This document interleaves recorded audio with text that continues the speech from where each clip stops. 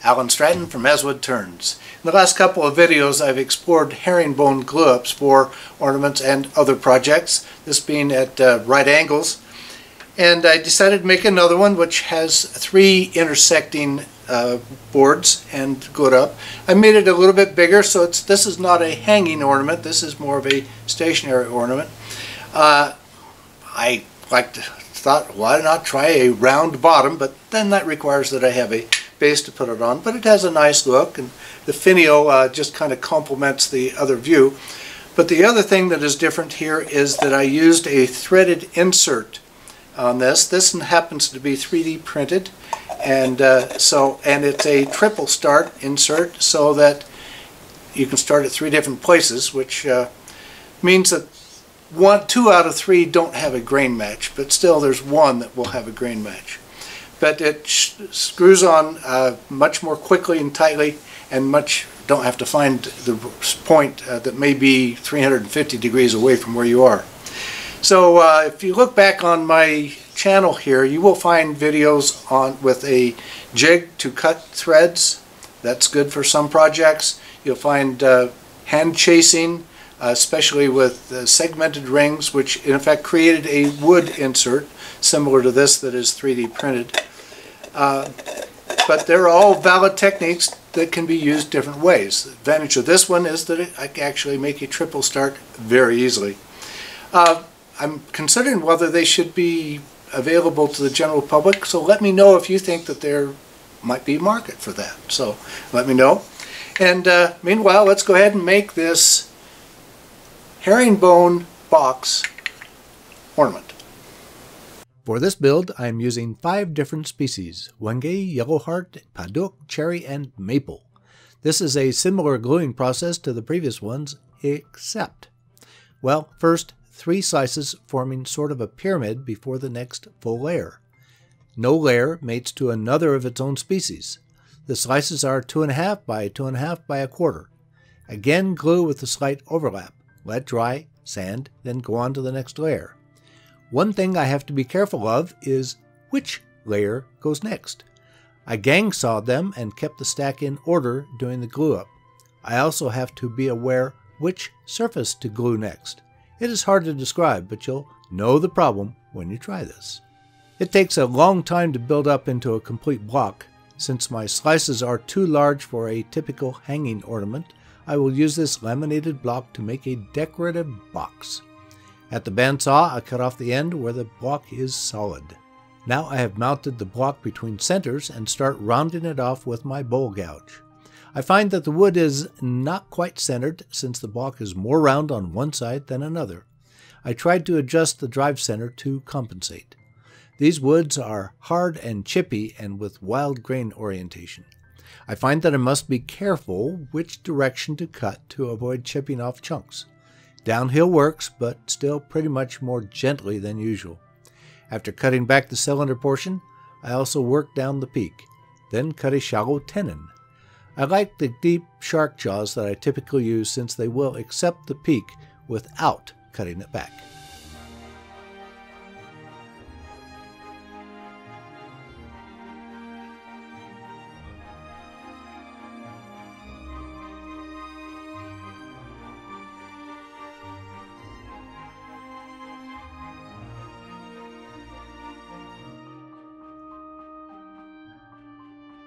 Now mounted into a chuck, I cut a tenon on the opposite end before parting the cylinder into 2 sections.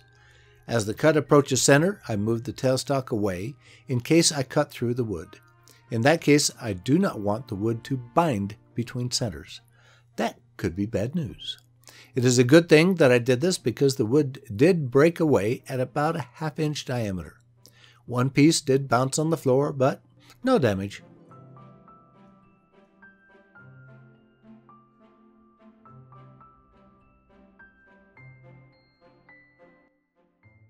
Next, I took a very light cut to true the end, then decided to hollow with a Forstner bit, given the varying wood consistency. But I cannot hollow completely with the drill. I need to pull out my box scraper to enlarge the hole. First, I enlarge the hole, but more shallow to fit the thread set.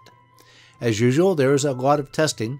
especially when fitting a mortise to, in effect, a tenon, especially a tenon that I cannot tool. The opposite direction is much easier, fitting a tenon to a mortise. After the thread set is fitted, I enlarge the hollow a little more with a round nose scraper. I am also ensuring I have an expansion mount inside this top portion.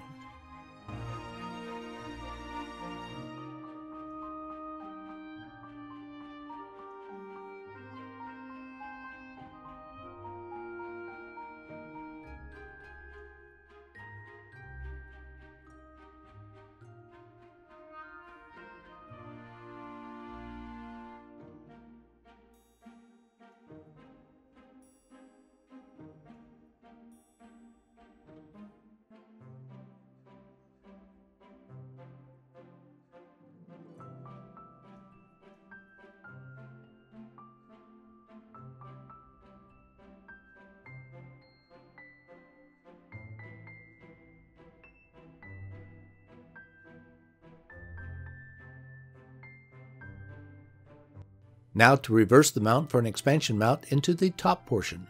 With my bowl gouge, I can shape the exterior to taste while removing that temporary mount tenon. I will not sand this now in case I need to match it better to the bottom.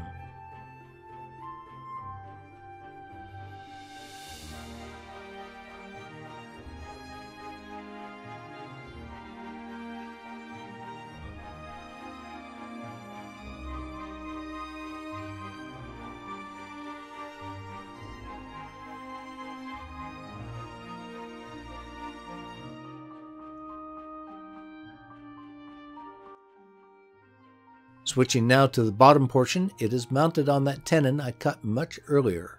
With this mount, I can drill for an initial hollow with a Forstner bit, then proceed to fit the thread set to a mortise, here mostly with my box scraper, then hollow it some more to match the inside of the thread set.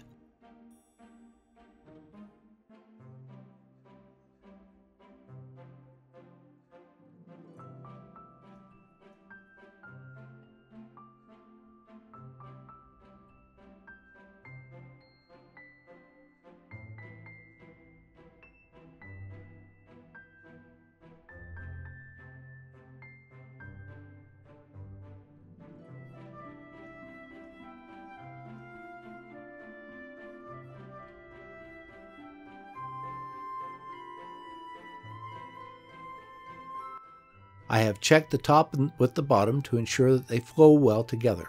I have also sanded the interior. Now I am wrapping the outside with masking tape and folding it in over the mortise for the thread set. Then I'm applying an unscented wax. I do not want wax where I will need to glue. I like unscented wax for an interior finish since it will not smell. I am reversing the bottom now onto the chuck in an expansion mount. Here again, the deep jaws are handy since they are taller than the depth of the box. Then with my spindle gouge and scraper, I'm shaping the bottom into a spherical shape solely by eye.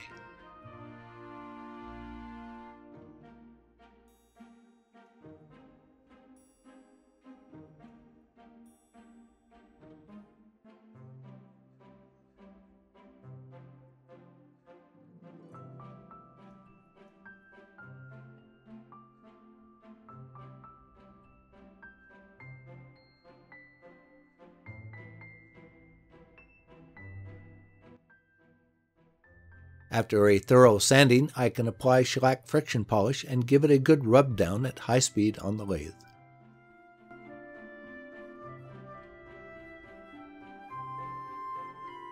Since I have checked for flow between the top and the bottom, I can sand and apply shellac friction polish on the top and rub it down on the lathe. I had hoped to use the bottom offcut from the glue block for a base, but I did not have enough solid wood at the cut line. Instead, I have selected a piece of plumb burl for a simple base. The wood is pressed between the live center and a wood faceplate while I round it off and cut a tenon. I had to reduce the wood quite a bit to get through the bark edge into wood complete enough for a tenon. The wood figure is very nice.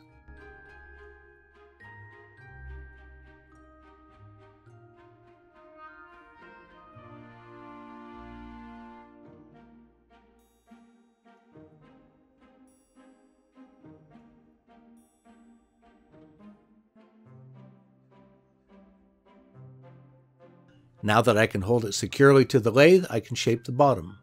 I want a simple shape, but the wood must be light and hollow to receive the ornament box. I decide to drill this gnarly wood since the jaws are very close. I also have to cut a shallow mortise in the bottom.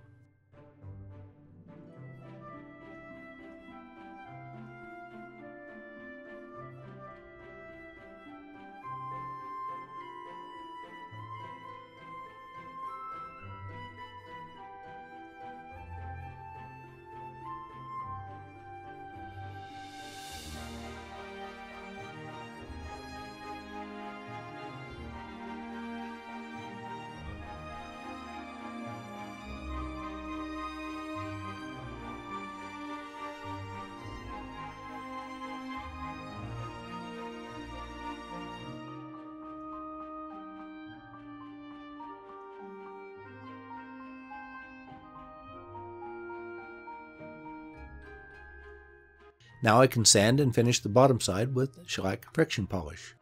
Finally, I can reverse the mount yet again to work on the top side. This is complicated for the natural edge. Unfortunately, I have to remove most of the natural edge.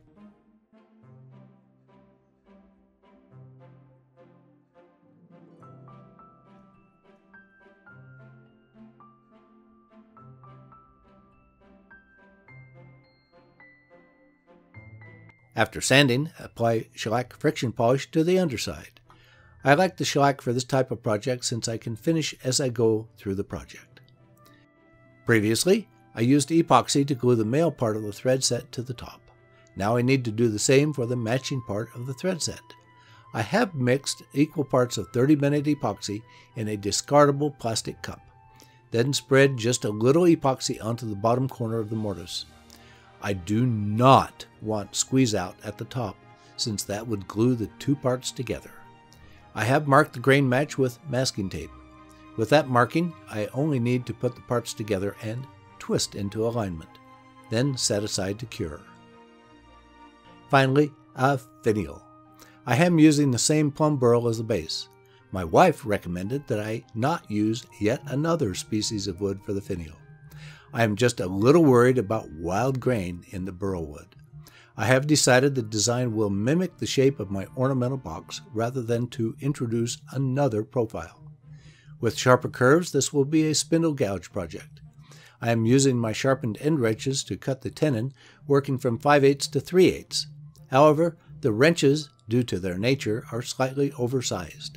I have to trim the tenon just a little more with my skew. I finished this also with shellac friction polish. With this being more of a festive box, I think it will look best with a good shine. I am giving it a good buff with tripoli, white diamond, and carnauba wax. This project is an advanced herringbone project. I like it. No leftovers from this project. It will not hang from a Christmas tree, but I do consider it an ornamental project. I invite each of you to send in your favorite ornament pictures for the Ornament Challenge before November 30. It does not have to be complex. They can be very simple. Meanwhile, explore the great ornaments already submitted. They are great ornaments from simple to complex. Just check them out.